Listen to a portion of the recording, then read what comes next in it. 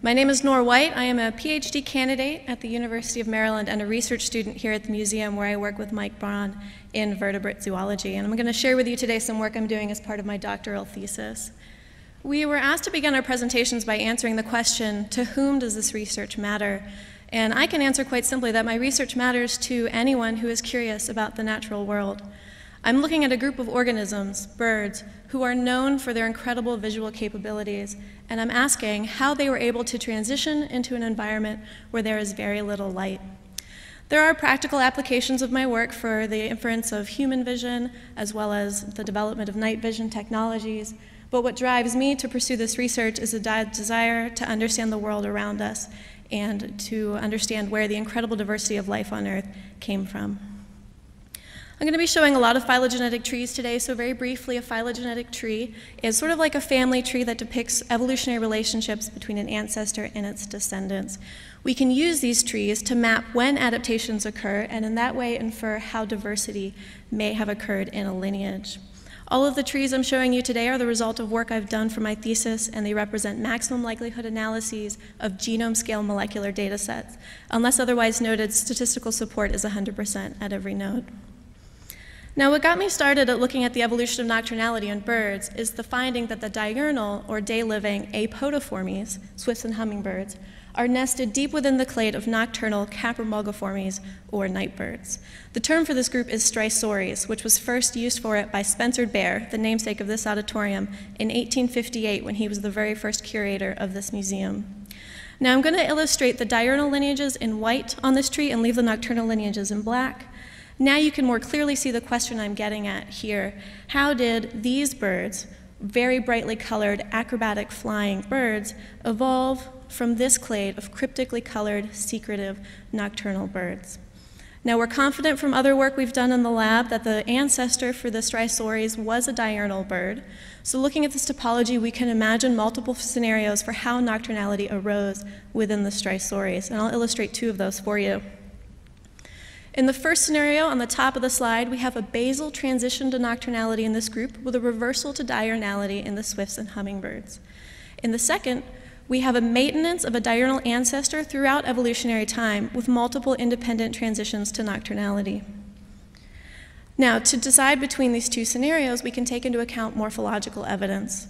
Not a lot is known about the ultrastructure of nocturnal bird eyes, but what is known has revealed two very unique and effectual adaptations to increasing vision in low light conditions. The first of those is a tapetum lucidum. Tapetum lucidum is a reflective structure that sits in the retina behind the photoreceptor cells, reflects light through those cells, giving them a second chance to absorb any incoming photons.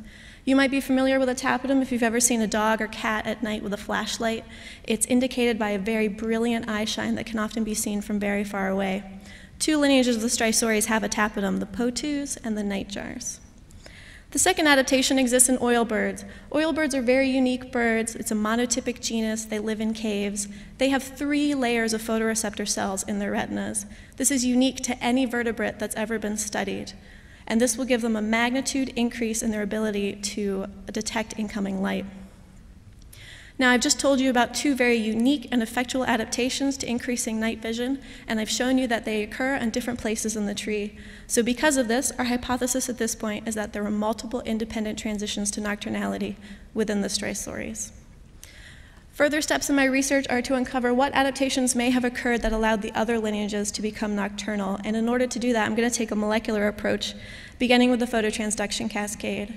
The Phototransduction Cascade is a network of about 35 genes. It begins with the absorption of a photon in an opsin and results in the generation of a signal in the brain. I'm developing a probe set that will efficiently capture all 35 of these genes in one assay, and that can be used for any living species of bird. This will greatly expedite studies of vision. Now, thanks to a dissertation improvement grant I received from the National Science Foundation, I am expanding my study out past the Strisores to look at all of the nocturnal lineages across the avian tree of life. Nocturnality is a relatively rare occurrence in birds, and where it has occurred, it's only really led to the speciation of 2 groups, the Strisores, as I mentioned before, and the Strigiformes, or owls. So by collecting molecular evidence that will lead us to uncovering adaptations in these birds, I am asking, how have birds evolved nocturnality? Have they used the same adaptations? Have they used different adaptations? Is there something that predisposes a bird to becoming nocturnal? And in this way, I hope to more wholly answer the question, how have birds evolved into the night? Thank you.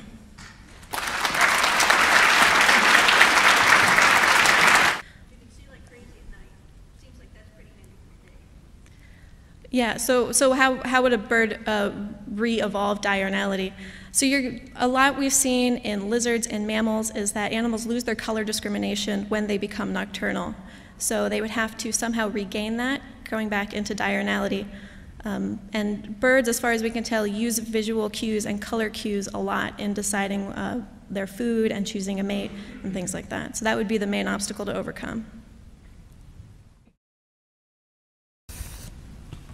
Noor, why birds? So I have a similarly practical response to that. I wanted to be here. As soon as I heard that you could be in grad school and work here at the museum, I just wanted to do it, and I found out in undergrad that I was really interested in phylogenetics, and so I just searched the website and I found my advisor, Mike Braun, and he happened to be working on birds and had some really great questions that used molecular phylogenetics to answer them, and so that's why I work on birds. I'm very lucky to work on birds, though. They're great.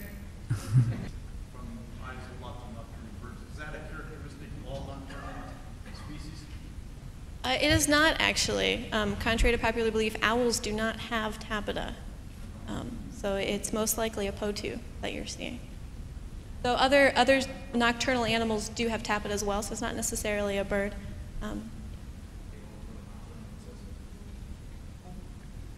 Not that have been reported yet.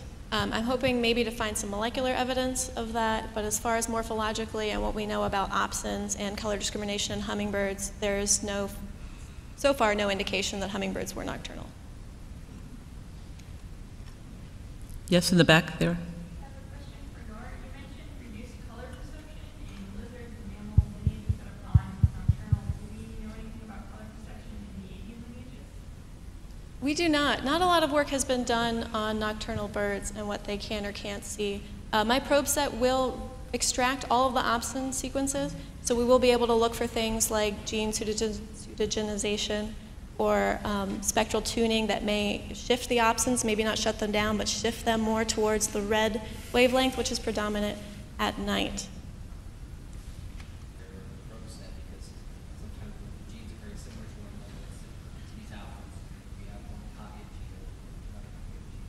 Right, and so that's something I'm struggling with now in designing the probe set, is sort of teasing apart, are there duplicate genes here, or do we have issues with the genome assembly? I'm lucky now that I have 48 bird genomes to use in order to design my probe set, and so I'm looking for duplication of all of the genes throughout the genome and trying to tease apart whether they're true duplications or not. If I were to find a gene that I knew was truly duplicated, then I would also target to try to capture as much flanking sequence as possible around that region, so that then we can discriminate when we assemble those genes downstream. Yeah, great question. Nora, we live in St. Petersburg, Florida. Everything is on the water. It's Tampa Bay, it's connected to the Gulf of Mexico. So in the early evening when you walk along the water, there's night herons, which I saw the picture of there. And they're standing there in the grass. And when you walk by, they're close. They'll look right at you, so I think they're awake. Now, it's just dusk, but they don't seem to do anything. Are they waiting to feed in the water at pitch dark, in the middle of the night? Or on the grass, they eat something there? What are they waiting for? That's a really great question. And one I'm not sure that I am entirely equipped to answer. So night herons are one of those things where there's multiple reports. There's reports of them feeding at dawn and dusk, and there's reports of them feeding in more dark and then night by the moonlight. For the sake of my project, I'm trying to define a nocturnal bird as one that's doing visually oriented tasks predominantly at night, so foraging and walking around. So we have categorized night herons in that group because of some reports of them feeding, right in the dead of night when only the moon and the stars are out to light up.